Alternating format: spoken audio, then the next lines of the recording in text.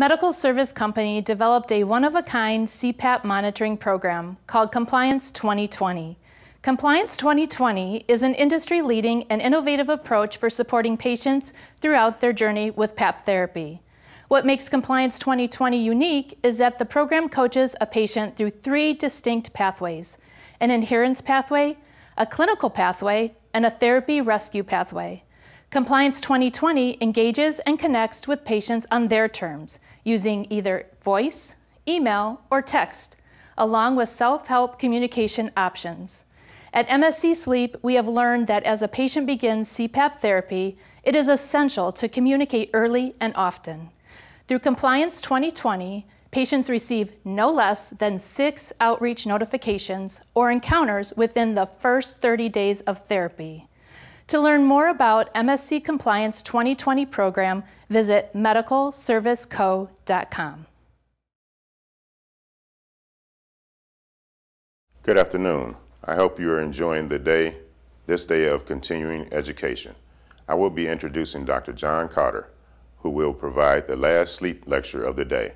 Dr. Carter is a sleep neurologist, also known as a neurosomnologist. Dr. Carter participates in the MetroHealth system in Cleveland, Ohio. He has been with MetroHealth since 2017 following his residency and fellowship in neurology and his fellowship in sleep medicine at the University of Washington. Dr. Carter's specific focus and interests include sleep-related movement disorder, parasomnia, hypersomnia, and novel treatments for obstructive sleep apnea. We are grateful to Dr. Carter for participating in our 21st Annual Education Forum and hope you enjoyed this lecture, Things That Go Bump in the Night, an introduction to parasomnia. Hi, I'm Dr. Carter. I'm a neurosomnologist at MetroHealth. Neurosomnology is where neurology and sleep medicine come together. And so that means that I take care of patients who have neurological sleep disorders. And today we're going to talk about some very interesting neurological sleep disorders called parasomnias.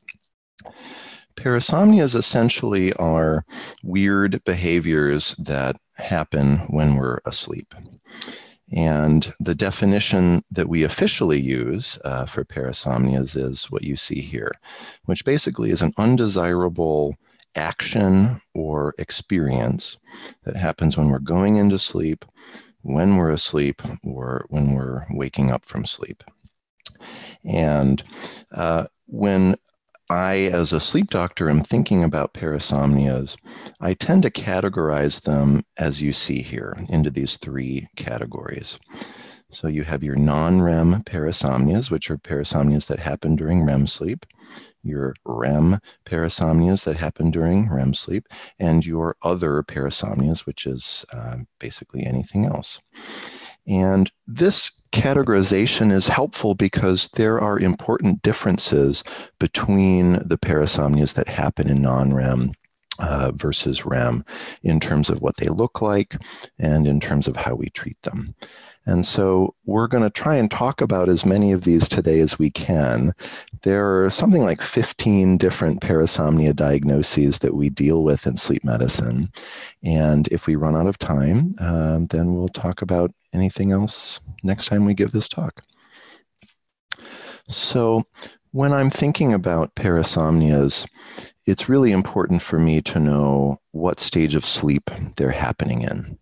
And many of you will be familiar with stages of sleep if you're a sleep tech, if you're a sleep provider. But if you're unfamiliar with sleep stages, the way we look at sleep is based on the brain's electrical activity. So we monitor that with EEG. And the way the electrical activity looks tells us what's going on in the brain and what stage of sleep we're in. And there are really important differences between the different stages. And so what you're looking at here is non-REM sleep. This is what's called non-REM stage 2 sleep. And non-REM sleep is really the calm, gentle waters. So if you're a sleep professional, you'll say that there's low frequency EEG with K complexes and sleep spindles and slow roving eye movements. But you can think of it as calm, placid waters. The brain is slow, the activity is synchronous and harmonious. And that's different from REM sleep. REM sleep is sort of the turbulent, windswept waters. And when you're looking at the brain activity in REM sleep, you're seeing a lot faster activity. It almost looks like somebody is awake. And if you're a sleep professional, you'll say that there's a high frequency EEG without K complexes, with different grapho elements, including rapid eye movements and low chin tone. But again, it's reasonable to think about REM sleep as the windswept, choppy waters. And so the fact that the brain activity is so different in these stages of sleep means that the different kinds of behaviors, the different kinds of parasomnias that happen during these different stages of sleep are going to look different, and we're going to deal with them differently. So when we map out the sleep over a typical night, it looks something like this. And again, the sleep professionals will be familiar with this, and we call this a hypnogram. The basic idea is that the brain moves through sleep stages as we go through the night. And as the night goes along, we get a little more REM sleep, and then a little more, and a little more, and a little more. And so if somebody's having REM parasomnias, these tend to happen closer to the end of the night because we have more REM sleep. And similarly, if somebody is having non-REM parasomnias, those tend to happen closer to the beginning part of the night because that's when we have more non-REM sleep. And similarly, there are sleep disorders and other unusual behaviors that can happen during the transition between wakefulness and asleep. Nocturnal movement disorders are an example. Restless leg syndrome, rhythmic movement disorder, nocturnal seizures tend to happen when we're transitioning between these different states, either falling asleep or waking up from sleep. So the timing of when these behaviors are happening is really important. When I'm seeing somebody in clinic, it's really important that I know, when are these unusual behaviors happening, and we rely on spouses and bed partners to tell us that most of the time.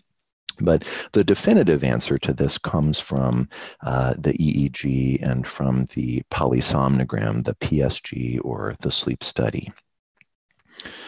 And what is happening during parasomnias is that there are overlapping brain states. The brain is a little bit awake and mostly asleep. With the non-REM parasomnias, it's a little bit awake and mostly in non-REM. With the REM parasomnias, it's a little bit awake and mostly in REM.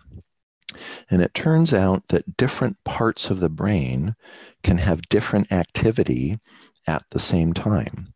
So little parts of the brain can be awake even though most of the brain is asleep. And most of the brain being asleep means that we don't remember what's going on, but those areas of the brain that are active can still make us do things and experience things. And that's how these parasomnias happen. And so it turns out that there's a tiny little part of the brain that is responsible for most of our sleep regulation, meaning whether we're awake or asleep, and whether we are in non-REM sleep or REM sleep. And that is a little teeny tiny part of the hypothalamus, which is this little bit of brain tissue. You can see it in red here at the base of the brain, and particularly a little piece of that hypothalamus called the ventrolateral preoptic nucleus is responsible for basically telling our brain whether to be awake or asleep. And when those signals get crossed, that's when we can have parasomnias. And it turns out that if we map out the circuitry of the parts of the brain that keep us awake and those that keep us asleep, it essentially serves as a switch or a seesaw. And when that circuitry tips in the direction of keeping us asleep, we're asleep. And then when it tips in the other direction, we're awake. And there are very complicated mechanisms that tip the seesaw in one direction or another, but the end result is we're either awake or asleep. And it turns out that there's a similar switch or seesaw that controls whether we're in non-REM sleep or REM sleep. And if we map out these switches in a little bit more detail, we get something like this.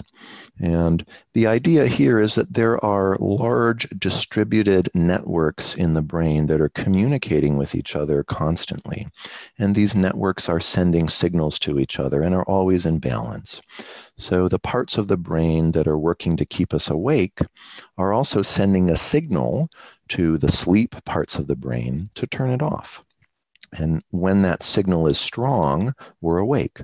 When that signal becomes weaker, then our sleep drive becomes stronger. And eventually we reach a point where the sleep drive is strong enough to tip the seesaw in the other direction, and then we're asleep. And then the sleep parts of the brain are sending signals to the parts of the brain that keep us awake to turn those off. And as that signal is strong, we stay asleep. And as that signal gets a little bit weaker, we tip more in the direction of waking up.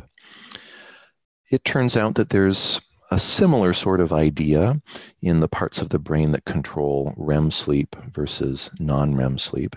They're a little bit different parts of the brain. They utilize a little bit different neurotransmitters, the chemicals in the brain that send signals from different parts of the nerve and from one nerve to another.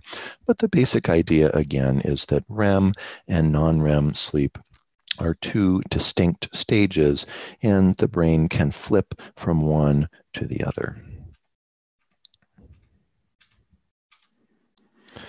Now, you would be absolutely right in asking, well, if the brain is asleep, even if a little part of it is awake, how do we get the complicated, complex behaviors that we see in parasomnias?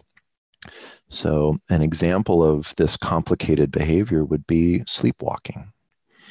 How are we able to navigate around the house, around the bedroom, down the stairs, into the kitchen when the brain is asleep? And it turns out that there are pieces of the brain that are organized to control complicated behaviors with a very small number of nerve cells. And these are called central pattern generators, which means that you really only need to turn on a small part of the brain to produce a pretty complicated behavior. For example, you can turn on a small part of the brain to start speaking. It's not going to make sense, but you'll still be speaking.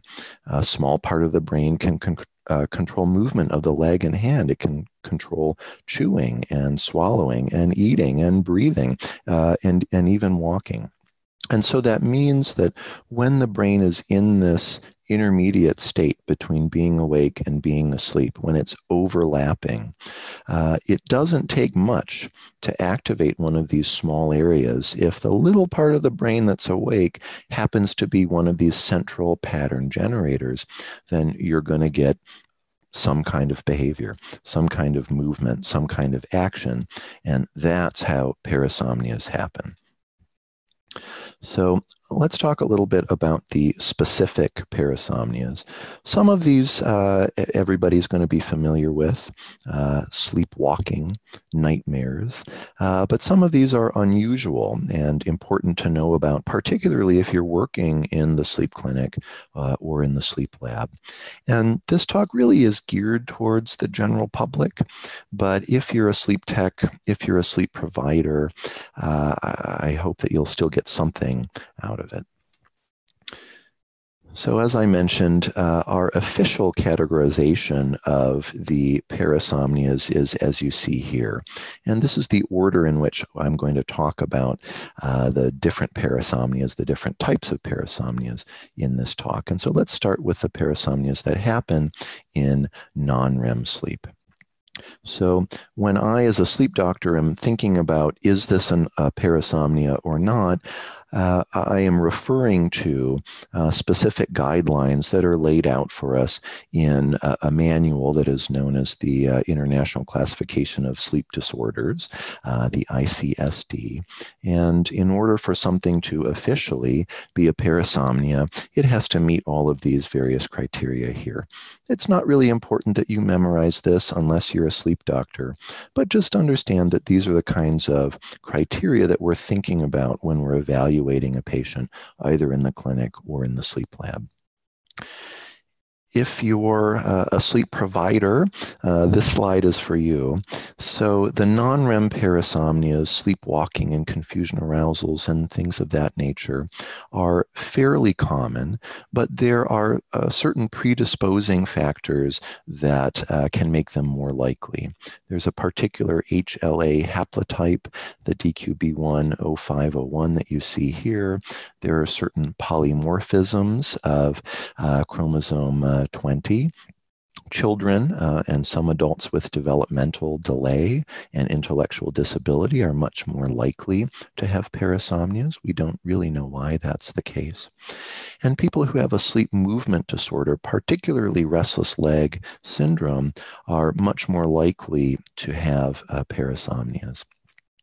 When we're thinking about what makes it more likely for a parasomnia to happen, there are really three processes that I think are important to think about. One, if we have more slow wave sleep, more deep non-REM sleep, what we call stage 3 and what we used to call stage 4 sleep, we are more likely to have non-REM parasomnias. And it turns out that if we are sleep deprived and then go to sleep, we're going to make up for that sleep deprivation with more slow wave sleep. And so people who are falling asleep after a period of sleep deprivation are more likely to have parasomnias. And that's a totally normal thing. Secondly, if you are impairing the brain's ability to wake up, then you are more likely to end up in a state in between wakefulness and sleep.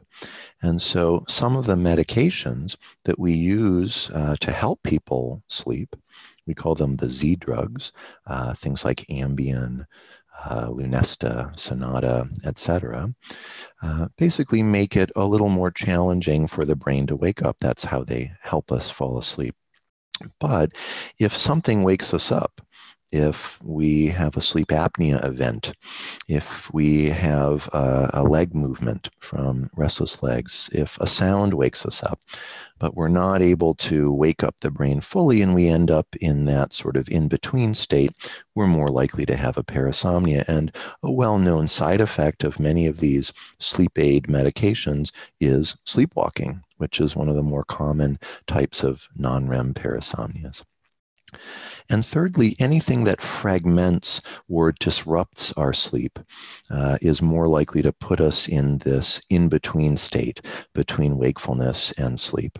So things like sleep apnea, periodic limb movements or restless leg syndrome, even stress has been shown to increase sleep fragmentation and make it more likely to have parasomnias. So what do parasomnias look like? Well, you know, if we graph them out, it tells us a lot about what's going on. And what you see here is on the x-axis, the time in minutes, and on the y-axis, the level of arousal from waking up to moving around to really being distressed, the higher you go. And if you just wake up, but you really don't get out of bed, you really don't move around, that's what's called a confusional arousal. Now, if you wake up a little bit and the body begins to move, if you start walking, if you get out of the bed, that is called sleepwalking or somnambulism. If we have a very high level of emotional distress or autonomic activation or autonomic arousal, that's typical for a sleep terror. And these are fairly common things in children, which are really kind of terrifying to watch, but typically quite benign. So children wake up out of sleep incredibly distressed, crying, screaming, but they're still asleep. Most of the brain is still asleep, but enough of the brain is awake to produce this behavior, particularly what we call the limbic parts of the brain, the parts of the brain that control emotion, especially fear.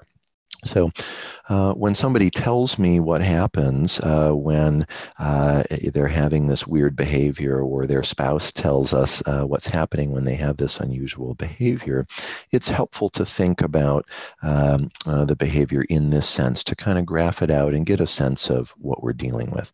We call this behavioral semiology. What does it look like? So let's talk about some of these specific parasomnias. So one of the more common types of parasomnias that happens in non-REM is called a confusional arousal. And this happens when a part of the brain arouses. We're not fully awake, but enough of the brain is activated to get us to sit up in bed. We may speak. We may kind of look around, be confused and disoriented. And if that then progresses to getting out of the bed and walking around, well, that's sleepwalking. So confusional arousals and somnambulism or sleepwalking really are 2 points on the same line, but we think about them differently because, well, there's a big difference between whether you just wake up, look around, and go back to sleep, or whether you are getting out of bed and walking around the house. There's certainly a different level of danger and risk in those two different situations, even though the underlying cause is essentially the same. And so in a confusional arousal, you're looking at a cycle such as what you see here. So typically, people are in slow wave, sometimes called delta wave sleep. Something disrupts that, causing an arousal. Maybe it's a noise, maybe it's a leg movement, maybe it's a change in breathing, causing that sudden arousal. We then have the behavior, speech disorientation, moving around in bed. But because most of the brain is still asleep, we don't remember this event. We have amnesia to the event, and then we fall back asleep. So let's see what one of these events looks like.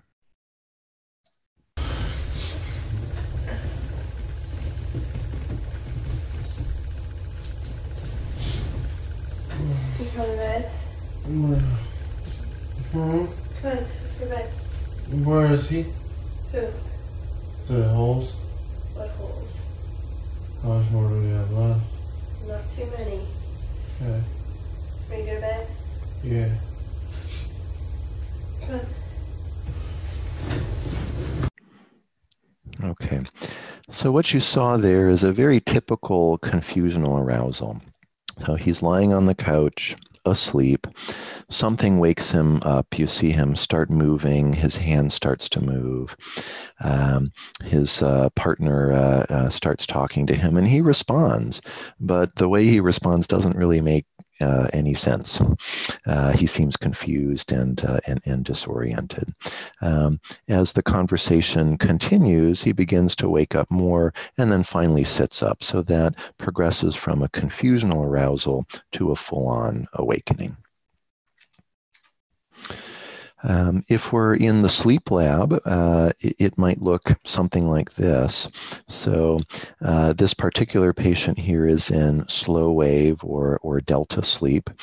You can see on the bottom lines in purple here, we are monitoring his breathing. And if you're a sleep tech or a sleep doctor, you'll recognize that he has a respiratory event right around the middle of the screen, a little bit before, and suddenly has an arousal. he starts moving, the lines get really close together. The tracings are starting to go go crazy, and that's because he's moving around. And it turns out that the sleep tech noticed this guy was flapping his hands and quacking like a duck. So very unusual behaviors, but this is actually a confusional arousal that was prompted by a sleep apnea event. And that's very common. We see these sorts of things in the sleep lab all the time. And very often, if you treat the underlying cause, if you treat the sleep apnea, they may go away. Now, confusional arousals are very common in children. They can happen in adults as well, although they don't happen with nearly the same frequency. Essentially, confusional arousals are universal in young children under 5 years of age, and they become less and less common as we get older. But up to about 4% of adults will have fairly regular confusional arousals, although typically these don't cause too many problems. Now, that being said, in people who have frequent persistent confusional arousals, there is a fairly significant likelihood of other mental health or medical health problems. For example, in people who had persistent confusional arousals, about half of them had some level of anxiety. Over half of them reported feeling depressed. A little under a quarter of them had a diagnosis of bipolar disorder, and about 13% of them had obstructive sleep apnea. So although confusional arousals on their own are not particularly worrisome, if I'm seeing an adult patient who has very frequent confusional arousals, I'm going to be looking for underlying causes that are triggering that and paying particular attention to consequences, because these data show us that these frequent confusional arousals may certainly result in symptoms. That being said, we almost never treat these. You want to make sure that the sleep hygiene, the sleep habits, and the sleep routines are optimized. We want to avoid sleep deprivation, again, because being sleep deprived will give us more of that N3 sleep, that stage 3 or delta wave sleep, where confusional arousals and other parasomnias are more common. Similarly, we want to follow a regular sleep-wake pattern. We want to make sure that the brain is moving through the sleep stages in a predictable and consistent fashion. Changes in those sleep stages can precipitate or prompt parasomnias. We want to limit exposure to things that can result in what's called central nervous system depression. That doesn't mean a diagnosis of depression. That means things that kind of tune down the brain. For example, sleep aids, alcohol, things of that nature. And of course, if people have other sleep disorders, sleep apnea, restless leg syndrome, we want to get those treated. Now, if a confusional arousal gets us out of bed, that's called somnambulism or sleepwalking. And what that tends to look like is there's an arousal in the brain. Part of the brain wakes up, although most of the brain is asleep. We get confusion and disorientation and automatic behaviors, kind of funny movements, exactly the same as you would see in a confusional arousal. But then we get what's called locomotor activity. We are moving around. Now, sleepwalking is very common, again, much more common in children than in adults, but it certainly happens in adults as well. The typical age for this is young, early school-age kids between 4 and 8 years old. But teenagers can have sleepwalking, adults can have sleepwalking, although it's less common as we get older. Typically, episodes of sleepwalking last only a few minutes, but longer episodes certainly are possible. And very complicated behaviors can happen during an episode of sleepwalking. So sleep eating, sleep going down the stairs, sleep driving, sleep-related sexual activity, etc., have all been described.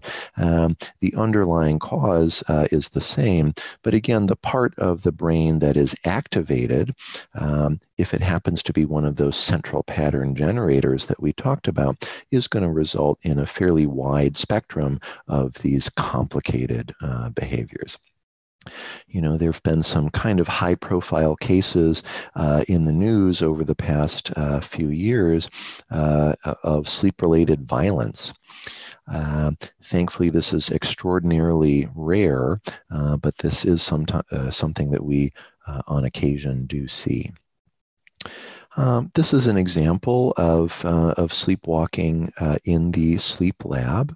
On the left-hand side, you see this patient. This is a school-age kid who's in deep slow-wave sleep. That's shown on the EEG in the middle. And then there is a sudden arousal manifesting by an increase in the chin tone, the muscle tone, which is measured here by a little electrode on the chin, suddenly shoots up, so that's an arousal. But if you're monitoring the brain activity, you see that he's still asleep. And then as the episode progresses, he sits up, which is what you're seeing on the right-hand side of the screen, and he ended up getting out of bed and walking towards the door. In this case, because he's in the sleep lab, this sort of thing is caught, and the sleep tech was able to redirect him. But this is a child who had a history of sleepwalking episodes at home.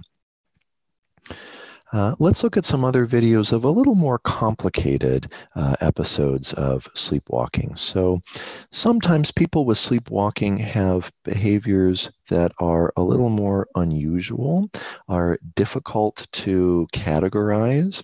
And these are the cases where we really need the evidence from a sleep study to tell us what's going on. So this is a gentleman with a history of sleepwalking.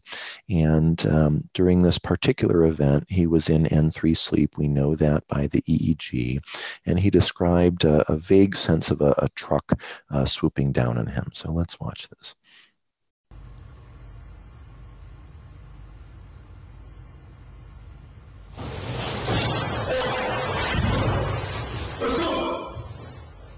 Let's go.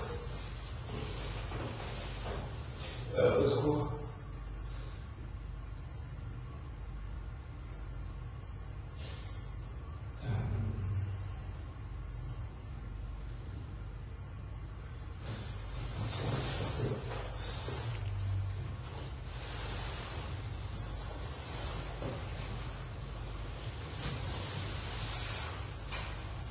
Okay, so in that video, what we saw is he started out in deep sleep. There was a sudden arousal, followed by what we would call a rapid displacement from the bed. He leapt up quite quickly. He got sort of tangled in the wires, so he didn't make it that far. And then he seemed very confused. He was speaking French in this video, but asking, where am I? What's going on? Looking around, appearing vaguely confused. And then he slowly makes his way to the bed and gradually pulls up the covers. And if we look at the EEG, he's asleep all the way up to the point until he's getting back into bed and pulling on the covers. At this particular point, he's awake again. But all of that complicated behavior, leaping out of the bed, looking around, occurred when the brain was still asleep. Let's watch another video. This is a young lady who has recurrent sleepwalking. During this episode, she was also in deep stage 3 sleep. And when the sleep tech asked her about it later, she reported vague dream material, but nothing really specific.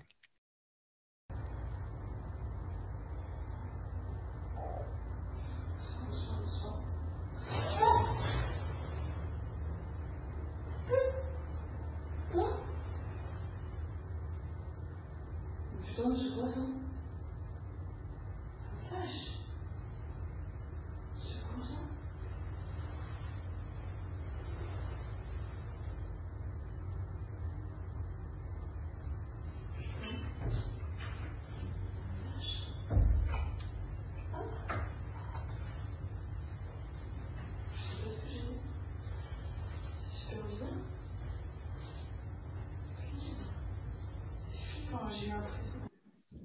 Okay, so it just so happens that that this patient has a history of sleepwalking, but what we're looking at is actually much more typical for a confusional arousal. She doesn't make it out of the bed. It's not sleepwalking, but you see a sudden arousal. She sort of ducks and covers her head, and then sits back up again, looks around, is very confused and disoriented. And again, throughout this entire episode, the brain remains asleep. Now, treatment of somnambulism, of sleepwalking, really boils down to safety. If someone is walking around the house, opening up the kitchen drawers, turning on the stove, grabbing knives, walking out the front door, getting behind the wheel, these are major safety concerns. So we think a lot about environmental safety, and this includes all the things that you see listed here. Locks on exterior doors, and particularly locks that you can't open easily, so high up on the door, locks with codes on them, child gates on staircases. Certainly if there are knives or guns in the home, you want to make sure that those are very safely secured. I've asked patients before to remove knobs from the stove when they had sleep cooking and sleep eating. If they have injured themselves before, we can pad sharp edges of furniture.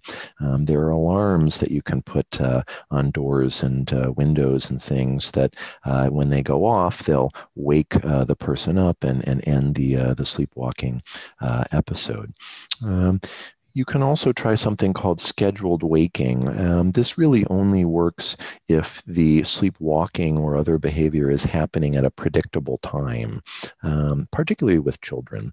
But if there's a time of the night or a range of time where the sleepwalking typically happens, you can wake them up a half an hour or so before, and for whatever reason, that scheduled waking seems to reduce the likelihood of a parasomnia later on. There's some evidence for psychotherapy or hypnosis. I personally have not recommended either of these things, but there's some literature supporting their use. And like anything else, you want to avoid things that can precipitate this. Again, sleep deprivation, certain medications, drinking alcohol before bed, etc. In very rare cases, we may treat these with prescription medications. The only cases really where I will treat sleepwalking with a prescription medication is if there's a significant risk to the patient or to a bed partner or a family member or what have you as a result of the sleepwalking. For example, I have one young patient who has a feeding tube, and during his confusional arousals, he would very frequently pull out the feeding tube. This was a particular feeding tube that went quite deep into the intestine, and every time he pulled it out, they had to take him to the hospital to get it put back in. So that's certainly a case where the risk of the sleepwalking was high enough that we decided to treat it with medication. And the typical go-tos there, if we do decide to treat it, are the benzodiazepines, which are sedating medications, and clonazepam is the most commonly used of these.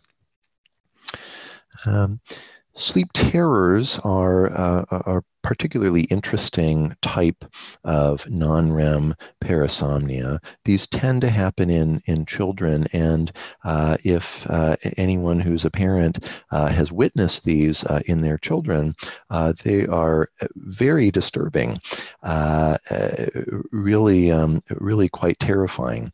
And what typically happens during a sleep terror is the child will wake up, usually sit bolt upright. Very often they're crying, screaming. They may be thrashing around, fighting, that sort of a thing. But throughout all of this, the brain is still asleep.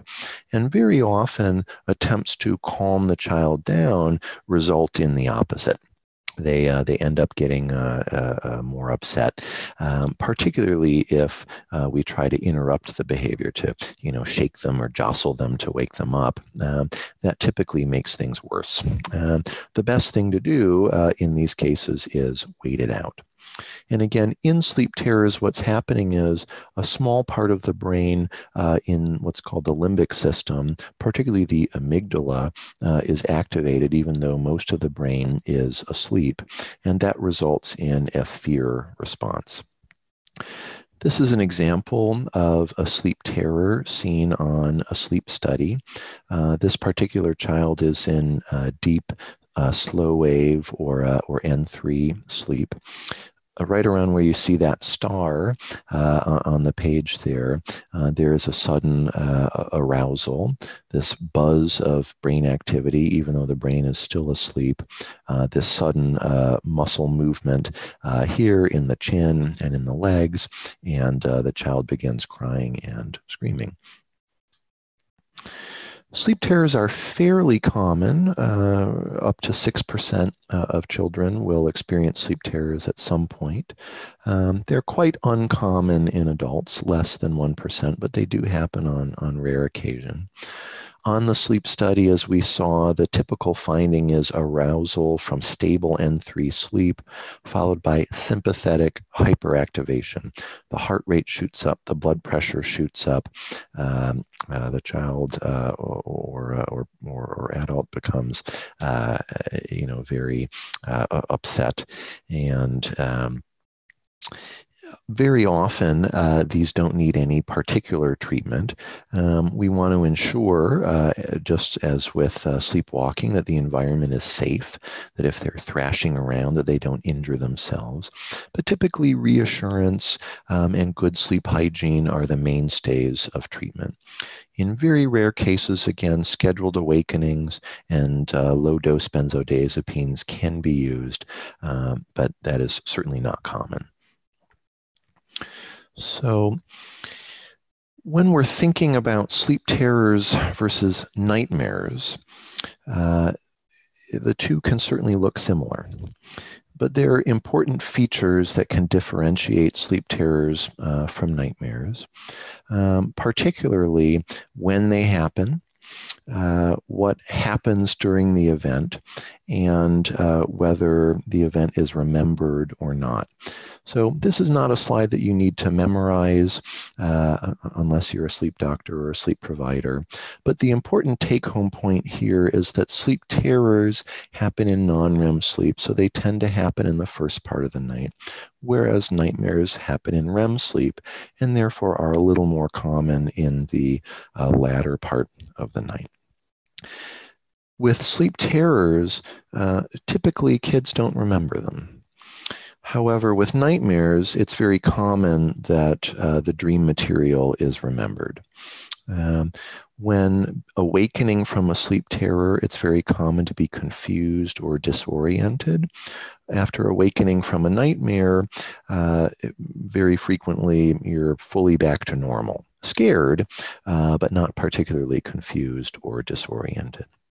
And so if someone is telling you about these episodes, these particular features can be helpful to distinguish between a sleep terror and a nightmare. Now, one particular type of non-REM parasomnia that is important to know about and sometimes needs treatment is something called sleep-related eating disorder, SRED or SRED. And this involves essentially making and eating food and even non-edible substances during sleep. Now, there are other types of conditions that involve eating around bedtime, but the only one of these that actually happens during sleep is sleep-related eating disorder. And so sleep-related eating disorder is a parasomnia, whereas these other conditions are not. And these other conditions are, number 1, evening hyperphagia, and number 2, night eating syndrome. Evening hyperphagia essentially means eating a lot after the last meal. So you have dinner, the kitchen's closed, and suddenly you're raiding the fridge again. But during these episodes, you're fully awake, cognizant of what's going on.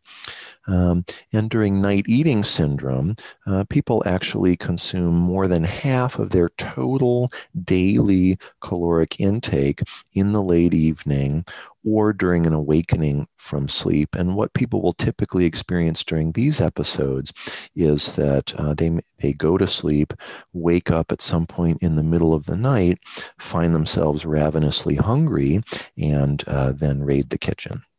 But they're awake, cognizant, and alert while that's happening. That's different from sleep-related eating disorder. During sleep-related eating disorder, you're fully asleep, and therefore it is a parasomnia.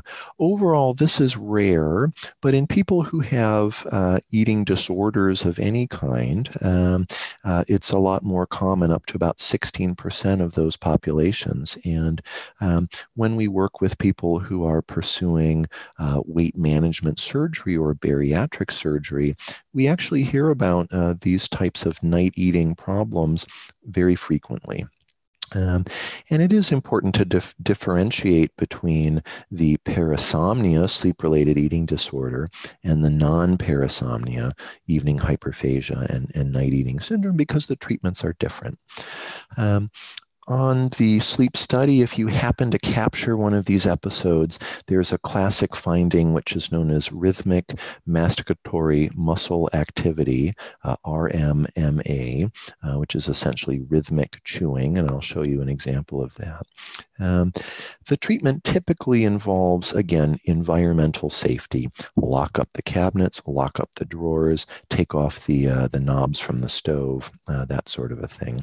Similarly, you want to treat any precipitating conditions. It turns out that restless leg syndrome has a very strong association with sleep-related eating disorder. It causes arousals from sleep that then prompt the sleepwalking and then the sleep eating. And in some cases, it can be treated with prescription medications. Most commonly, I will use topiramate. One interesting point to know about sleep-related eating disorder is that the type of things that people eat during these episodes are often bizarre and somewhat unusual. I had one patient who put peanut butter on a carton of cigarettes. It's unfortunately usually not salads that people are preparing in the middle of the night. Okay, this is an example of that rhythmic masticatory muscle activity, the RMMA, the rhythmic motor activity and EMG that you see throughout the chin leads, as well as the EEG. All right, we're wrapping up with other parasomnias, and these are somewhat unusual but important to know about. So exploding head syndrome, this is a particular favorite of mine. Patients with this particular condition will wake up suddenly with the experience of hearing a loud noise, hearing a snap or a crack or a pop inside of their head, and feeling like their head is exploding from the inside out. But very interestingly, as soon as they wake up, they don't have any pain at all. So this is not a type of headache. We think that this may be what's called a hypnic hallucination, an auditory hallucination. In other words, the brain is creating the sense of sound that then wakes us up. Typically, these are entirely benign, and so reassurance is the most common appropriate therapy. But in rare cases, when this is happening very commonly and causing problems, it may be appropriate to use prescription medications, and some of the options are shown in the list here. Sleep enuresis or bedwetting is very common in kids who are under 5 years old. And so we only diagnose this as a disorder in kids who are 5 or older. And we call primary enuresis when the patient has never been dry at night, or secondary enuresis when the patient has been dry and then begins bedwetting. There are a number of treatment options from the basic to more complex. Things like limiting fluid intake, going to the bathroom right before bed can be helpful. But in many cases, bedwetting alarms that sense moisture and wake you up can be helpful.